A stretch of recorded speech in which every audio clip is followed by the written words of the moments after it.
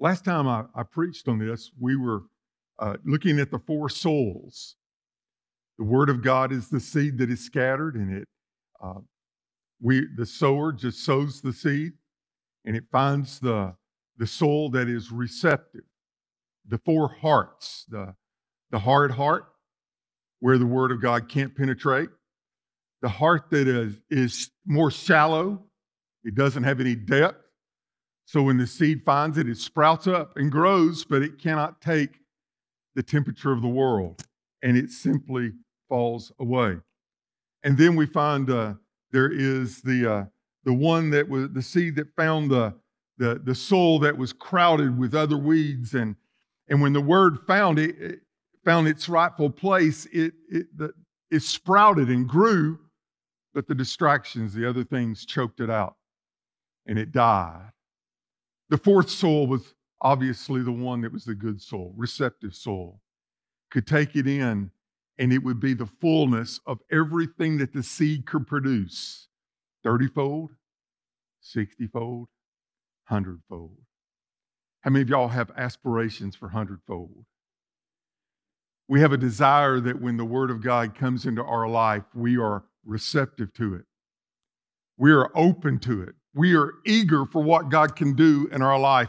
And we're just simply blessed to have the Word of God come in and take us and teach us and use us, and that God would so desire to put Himself in and through us in great things. Y'all like that? Great things can happen. We're so amazed by that. So we're going to continue on in this. Now, in Matthew's account of this, he tells us of 7 parables. When Mark brings this along, he doesn't mention all those, but he mentions some that Matthew doesn't really bring to light. And it's really a kind of how Mark is trying to bring something to make a point. All of God's words are great, amen? And they all have a rightful place in our heart. But Mark says, this is the thing that I think that we need to hear. If we don't hear, we're going to be losers on this. We're going to lose out on all that God could do. Now, we all want to be winners. We all want to be tender in God's hands. We all have an opportunity. We just don't all take that opportunity. It's there. Who did Jesus die for? For God so loved that He gave His only begotten Son. That, how many are the whosoever?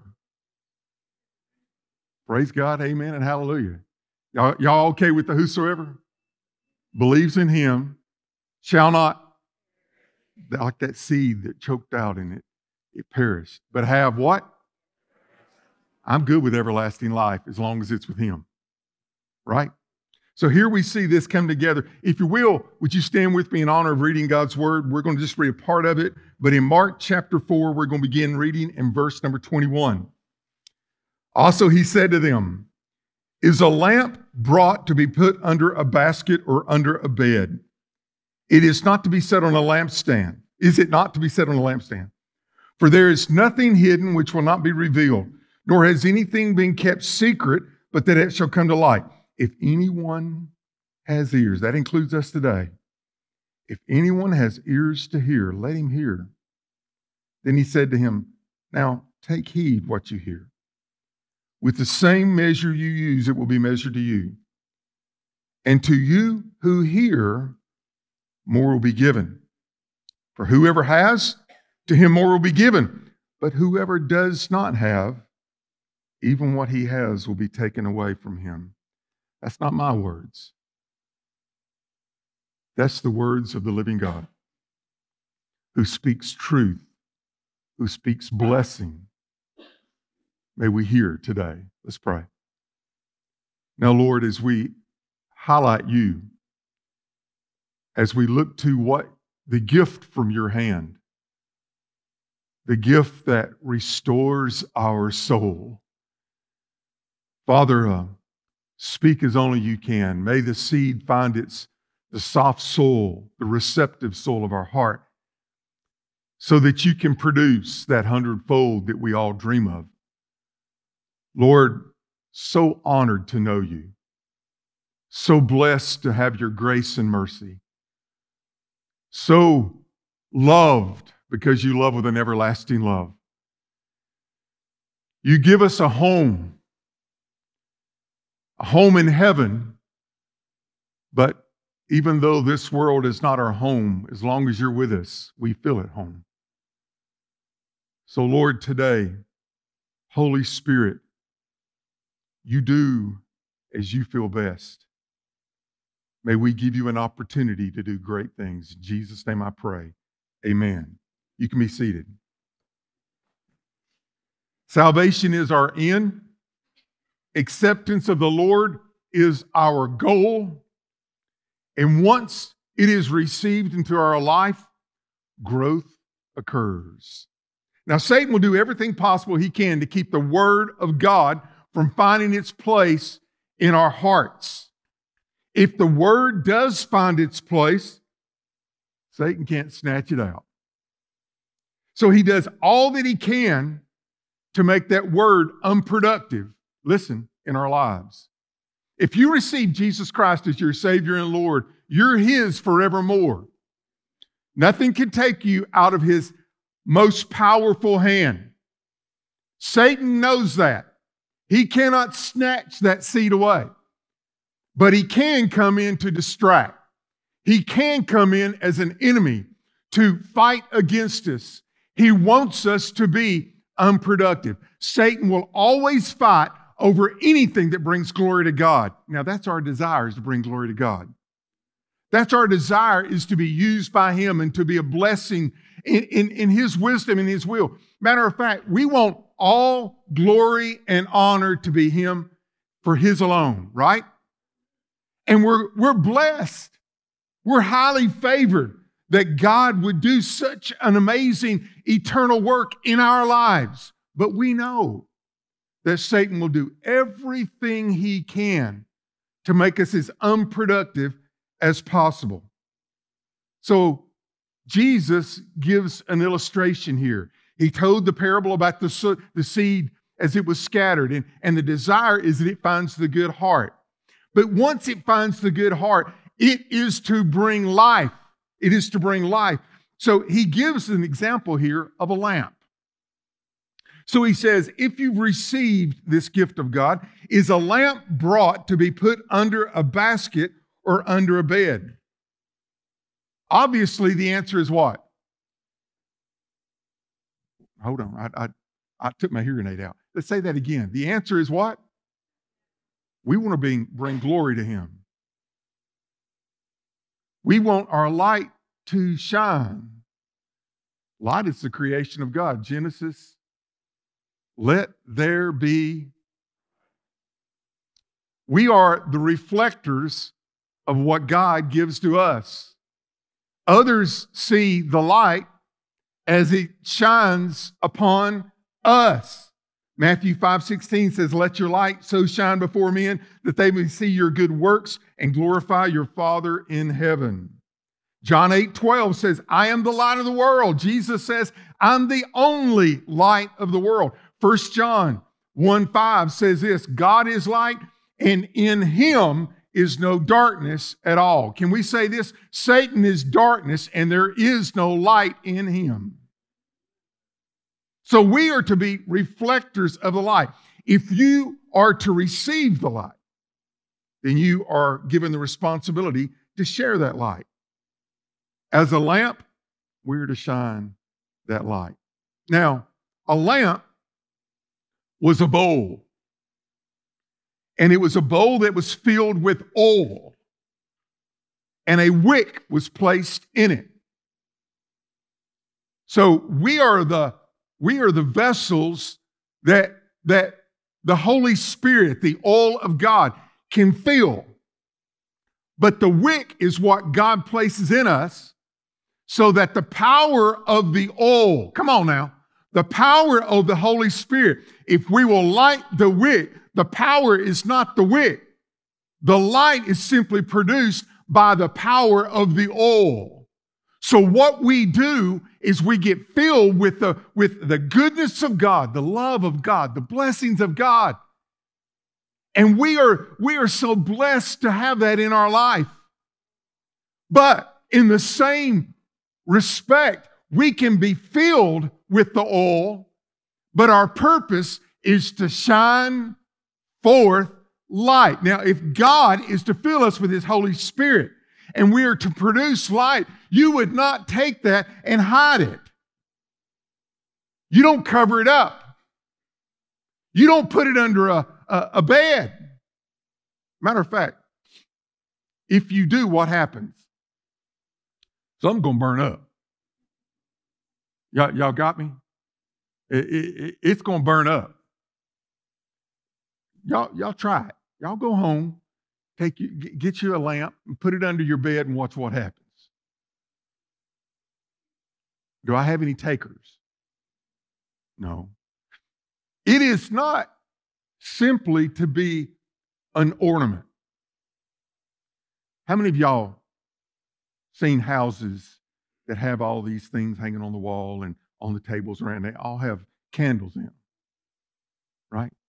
And then the power goes out and we go underneath the shelf and we bring out all these other candles and we put them all over the house so we can have light. And you go to, if I was to do it and I was to take a match and I was going to go over to one of my wife's lights and I was going to light that candle. No, that's not for, that's for show. Y'all know what I'm talking about? Some of y'all giggling because y'all been there. Some of y'all may even have them. Am I telling the truth? Now, y'all aren't going to confess that, are you? I'm not a showpiece.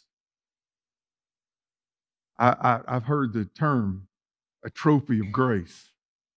Well, amen. If somebody else can get a reflector of God's light in me, I'm good in that.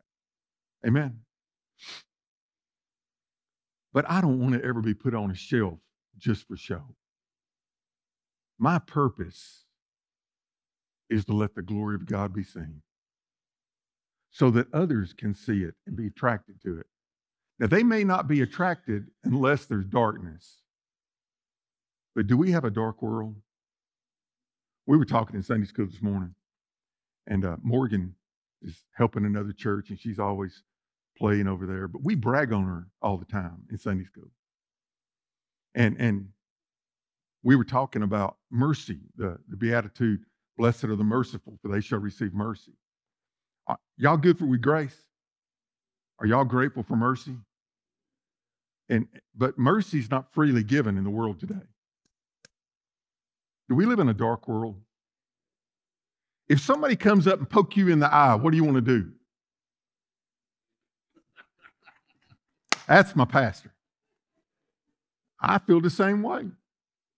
They come up and kick you in the shin. Are you going to be happy about it? Y'all might be doing the dance, but it won't be the happy dance, right? It is normal in our world. Matter of fact, the world teaches it. The world shows it. How many of y'all are glad the election's over? Right? But isn't it funny how this side is doing everything that they can to tear down this side? And this side is doing everything that they can to tear down that side. How many of you know that a house divided will fall? Shouldn't we come together in some way?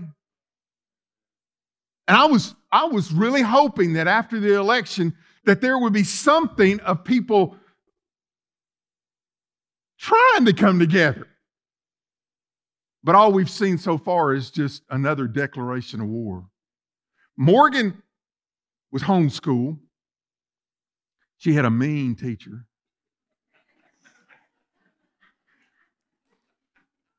Anybody who knows Sheila knows that's the absolute opposite, right? But she went to Truett McConnell and got her first step out in the world. But Truett McConnell is a pretty good place to go if you want your first step out in the world. My daughter went to Truett McConnell.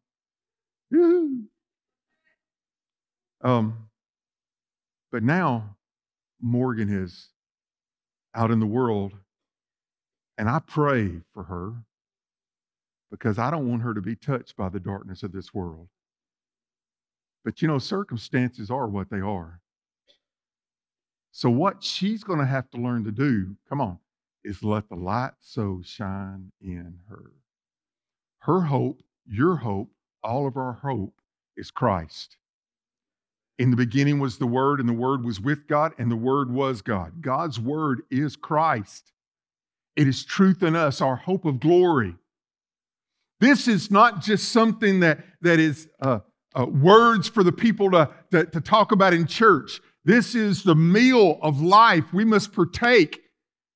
We must be nourished by it. We must depend upon it. It is the oil of the Holy Spirit. The Holy Spirit always amens the Father and the Son. That's all. He never talks about himself. He's always highlighting them. And if that is what is within us, our life should not be hidden from the world. We don't just keep it to ourselves. Our responsibility and our privilege and our joy is to live the life, the heaven life, the Jesus life, the productive life. Amongst a group of people that don't even know that there is such joy out there. We don't hide the light. But we do live in these circumstances. When I was studying this week, I can't tell you why, but I stopped and I went over to the book of Job. Y'all take a deep sigh. Job. Anybody want to trade places with Job? He had it pretty tough, didn't he? One of my best friends, he called me and said, "Brian." I said, "Yeah." He said, "I'm in Job." I said, "Oh me." He said, he had 3 friends. I said, "Yeah." They weren't much friends, were they? No. And God let all this happen. Yeah. Why would God allow all this to happen? I said, read the last chapter. You know what happens in the last chapter? God gets all the glory. And Job, come on now, gets all the blessing. But it took a long time getting there, didn't it? But the one thing I like about Job, he didn't quit. He didn't slow up. He didn't change his mind. He didn't let circumstances win. I mean, Satan's prance around up in heaven. God says, "Have you considered my servant Job?" "Oh, it's because you blessed him." We'll take away his blessing. And Job still blessed and praised God. What do you think about him now? Well, it's because you took all the other stuff, but you've still given him health. You take away his health and he'll curse you. Well, go ahead, but you can't take his life.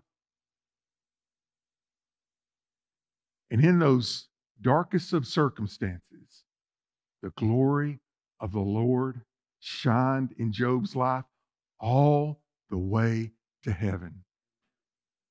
Old Mr. Darkness himself had to leave because he couldn't stand the glory of God that was in Job's life. Could you imagine Satan doing this? Ah! Because he didn't want to see the light of God in Job's life?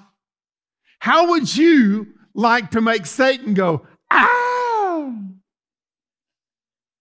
I wonder how they're hearing that online.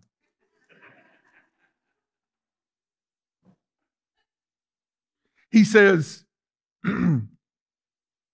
there is nothing hidden that will not be revealed. How many of you think the Word of God is a mystery? But when you get in the Word and you study the Word, what happens? It grows in your life. The deeper things of God begin to make sense. The way that you take the Word of God and practice the Word of God comes alive in your life. Nothing will be hidden from you. It will all be there to bless you. Look what it says. He says, nor has anything been kept secret, but that it should come to light. If you have ears to hear, then hear. We should run to this. We should abide in this. Because I may not be there. Anybody else have pick up some problems? But he can get me there. I may not be perfect, but I'm a whole lot better off than I used to be. He says here, take heed what you hear. Take heed to the word of God. The word take heed means be careful, watch out, but it means to see. It means to discern. It means to perceive. When you see the word of God and you see your circumstances, let the word of God find its rightful place. See the wisdom of God. Perceive what he may be doing. Though it may be beyond your highest of hopes. You know, in Mark 24 here, it says, take heed what you hear. But in Luke's account of this, in Luke chapter 8, verse 18, it says, take heed how you hear. Now, those are two different words. What and how. What means who or what exactly. Be very careful who you're listening to. You can be taken down the wrong road. Make sure that what you hear, make sure that it is what exactly Christ is trying to say. Church, have you ever thought you got something, but later on you realized that you didn't fully get it and you learned better? That's what all of us are going through. How many of y'all have ever been through a circumstance where you got mad at God? Y'all self-righteous folks acting like you didn't understand. How many of y'all have ever said to God, why? I'll raise both hands, right? Because we didn't understand. But Brother Broadus led us a couple Wednesday nights ago in the song, we'll understand it better in the by and by. I may not be there, but God's teaching me some things, right? As a student of Christ, I don't know it all yet, but I'm learning. Those people who think that they have it all, those people, they just want to be ornaments hung on a wall, to be a trophy that others can look at. That doesn't help. I need light. I need light. So he says, be careful what you hear. He also says, be careful how you hear. The word how means in what way? Are you open to it? Are you open to it? Well, then we get to verse 24, and he says, take heed how you do this, because if you do this, let me try to explain it this way. As you get the word and it's given to you, if you add faith, faith is what you where you take the word of God and act on it. One of the things that I have, probably one of the greatest needs that I had in my life was forgiveness. And I was unforgiving. And a circumstance happened in my life when I was 21 years old, and I had become bitter about it. And I thought that I had forgiven that person, but every time you mentioned that person's name, all those feelings came rushing back. It was tough. And some of you have heard me tell this story. I was minding my own business in an evangelistic service where I was hearing a preacher preach, Tom Ella from First Southern Baptist Church of Dale City, Oklahoma. And I was hearing him preach, and it was like God put a spotlight on me, and God said, Brian, you're the one that's dealing with bitterness because you've never forgiven. Can I be honest? I didn't want to forgive. They were wrong. I was the one that was wronged. And I felt, for some self-righteous reason, I felt like I had the right to look at that person and judge that person for what they did. So bitterness grows. And over time, I became more bitter, and I began to hide my love.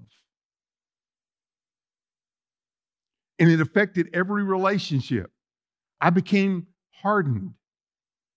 And I could not let you in. I was not going to let you in until the Holy Spirit whispered to me. And I began a track of understanding the goodness of God and all that He had done for me. I really wish that God had called me to preach when I was 16, because I would have gone through a whole lot less trouble. But He had to deal with me at 21 so that He could call me to preach at 24. And from years 21 to years 62, I've been learning the joy of forgiveness. And by the way, you go to elementary school and you learn some things there. And then you graduate from elementary school and the work gets harder. We used to call it junior high. They call it middle school now. I don't want to be in the middle of nothing. Then they called it high school. And then I went to the college of hard knocks and ugly people. Have any of y'all attended the University of Ugly People? How many of you have your PhD in anger and pain and judgment and bitterness? If you are blessed, you may only have one area in your life. But let me tell you what God does. God will lovingly shine His light in you. And once you receive it, to that measure, you're able to give it away. But if by faith you use it, He will give you more. But if by faith you don't use it, you don't have faith, even what you have, you will lose. That covers everything in our Christian life. If you take it, if you receive it, if you make it yours and you practice it, God will bless. If you don't, you will atrophy. Have you seen Christians that instead of getting better, they got bitter? Have you seen people who lost their witness? One of the saddest things is seeing someone snuff out the light. Who once was. Jesus says, oh, no, no, no. If you practice it, more will be given. But if you don't, even what you have will be taken away. So let me share something that might be a blessing to you. Look in verse 26. The kingdom of God is as a man should scatter seed on the ground. Praise God for that. And should sleep by night and rise by day, and the seed should sprout and grow. We don't even understand why. He Himself does not know how. For the earth yields crops by itself. First the blade, then the head. After that, the full grain in the head. When the full grain ripens, immediately He puts in the sickle because the harvest has come. You know, I got the seed when I was 10 years old. And I hid it for a lot of years. And it was elementary seed, right? But as God only works, He can make a preacher out of anybody. If He can use me, y'all hear me? He doesn't give up on me. He doesn't give up on you. Sometimes, and I know God is always righteous and good, but sometimes I think I make Him scratch His head. He's looking down, He's going, man, Brian, you hard-headed thing, don't you ever get anything? Y'all feel that? And as soon as you get one area right, yes, Lord, bless you, there's another area that sneaks up around the back end. And you got to work on that. But listen, out of that, in a way that we don't understand, growth occurs. I may not be what I need to be, but bless God, I'm not what I used to be. The greatest thing that I enjoy is watching growth. I love to watch things grow. If you want to see Brian unhappy, watch stagnant.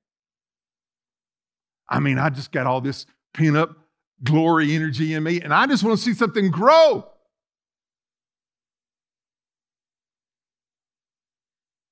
My wife and I have been married 36 years, and I'm her number one fan. For some reason, she loves me too.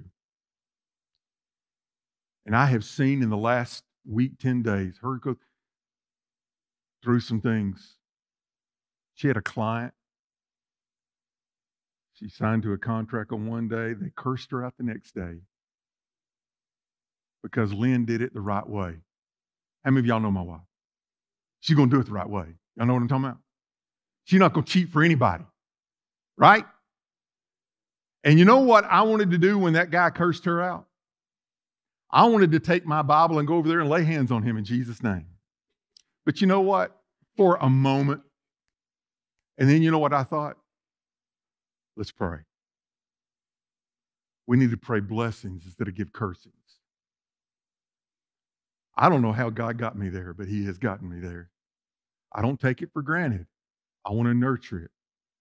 In your life, He wants to grow a harvest of love. He wants an absolute torch of the Holy Spirit within you. Look what else He says. He said, verse 30, to what shall we liken the kingdom of God? With what parable shall we picture it? It's like a mustard seed, which when it is sown in the ground is smaller than all the seeds of the earth. Did any of y'all get a mustard seed? God could never use me. I can never tell somebody about Jesus. I can never lead someone to Christ. I can never help someone who's broken down. I might not have the answers. Hold on. I think He prefers mustard seeds. Have y'all ever noticed the disciples He chose? Y'all know I'm hard-headed. You could have said amen there. I wouldn't have got on to you. But I don't know that I can compete with Peter. I don't know about James and John, the inner three, sons of thunder.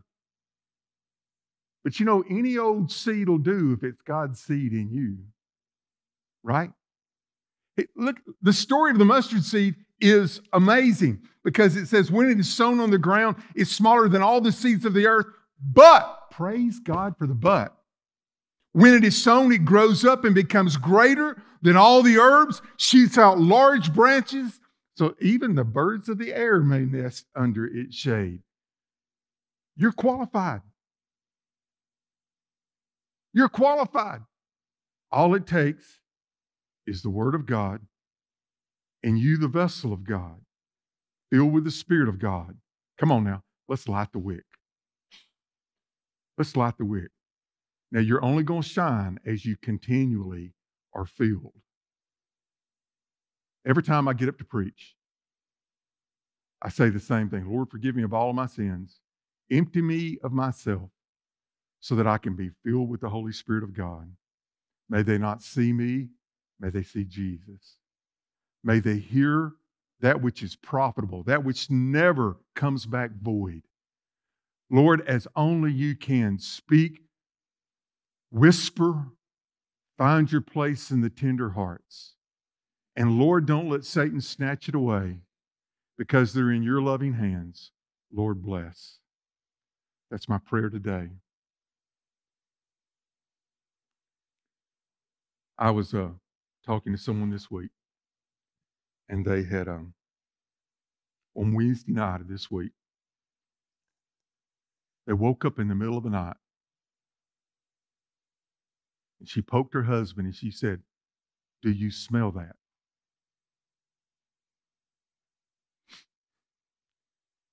"No, I don't smell anything." "Get up. Get up. I smell something." Ladies, y'all know how y'all can do that. Get up. So this great big man gets out of bed. He doesn't smell anything, but he's walking to the house. And he goes to the garage, and he opens up the garage door, and the smoke comes out. And he turns around and yells to his family, "Get up. We got to get out of here." Fire. So they get up. Praise God, they got dressed. And they ran out in the yard. 15 minutes later, boom. And I can't think of anything on earth that could devastate you as much as losing everything. You know, I've heard all kinds of things in my life. Cancer don't scare me. I don't care about that stuff. Because greater is he that is in me than he's in the world. I don't worry about that stuff.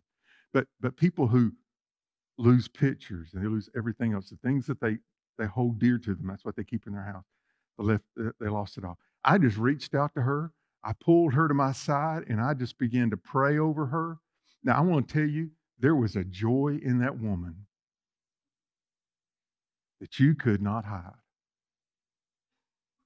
We were having a moment. I was there to bless her. And guess what? I got blessed all the way from the top of my head to my socks. Because two people were coming together to bring God glory.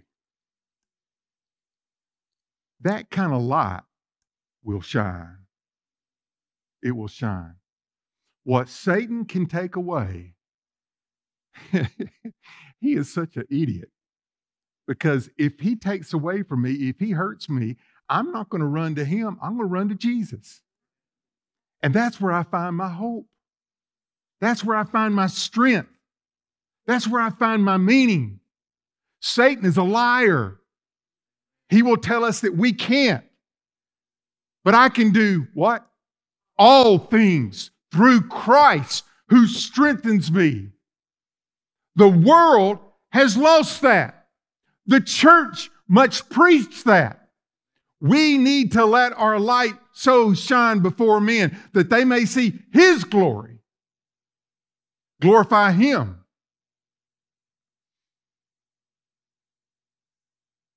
Where's your light at? Maybe the Lord's trying to turn it up.